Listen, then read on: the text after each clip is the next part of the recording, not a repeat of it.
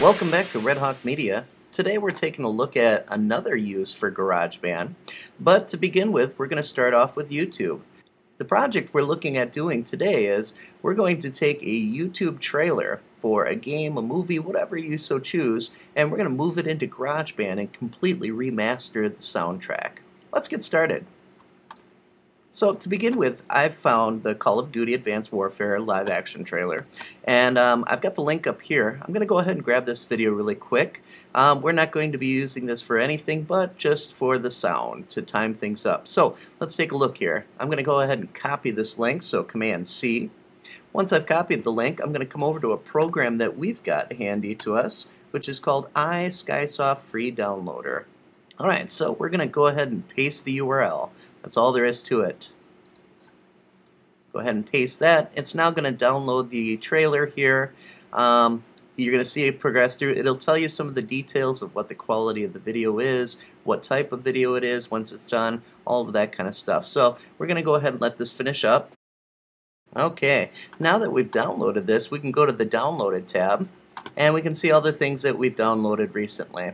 So in this case, I'm going to go ahead and find the video file for this. And the way to do that is I go ahead and select it, and now I'm going to right click anywhere on the blue area here, and I'm going to go to Show Downloaded File. So now that's going to bring up my iSkysoft folder where I've got all of the different videos saved that I've downloaded. So here it is. This is the official Call of Duty one. Alright, we're going to move that off to the side. That's going to come in handy in just a bit. I'm going to go ahead and close iSkysoft, close YouTube, and now I'm going to go over to GarageBand.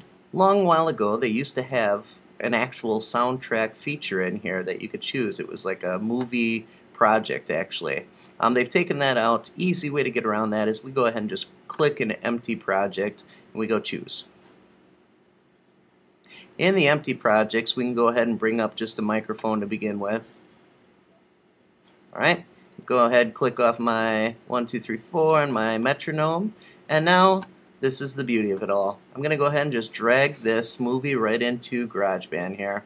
So it's an MP4 format, brings it right in, and you can see it brings up a preview right away. We're not going to use that immediately, but we will in a bit here.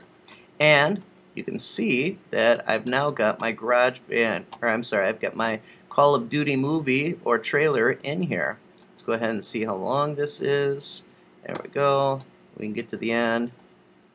And we've got everything in here. We shrink this down just so we can see the whole project. Minute and 40 seconds. Alright, excellent. Now, we can go ahead and get to work. We're going to remaster this live action trailer from scratch. Now to begin with, just to get some ideas and timing of things, we may leave in the audio here, but eventually what's going to happen is I'm going to take this audio and I'm going to completely get rid of it. And then I'm going to bring in my own music, my own sound effects, and put those to use. Now for your use here, we have actually the bring up my preview here, shrink that down so we can see exactly what's going on the screen while things are happening, while we're timing out our music. So this is a great way to go ahead and scrub through the video and time everything out. This is very busy video, so it's going to be a major undertaking to remaster this one. Okay, and what I'm going to do is little by little just start adding in the music and sound effects that I'm going to use. First bet is probably to find a new audio track or soundtrack to put in the background that fits this genre of movie trailer here, unless I'm completely looking to create a new kind of feeling for a movie trailer. I'm going to leave you to those steps on your own here.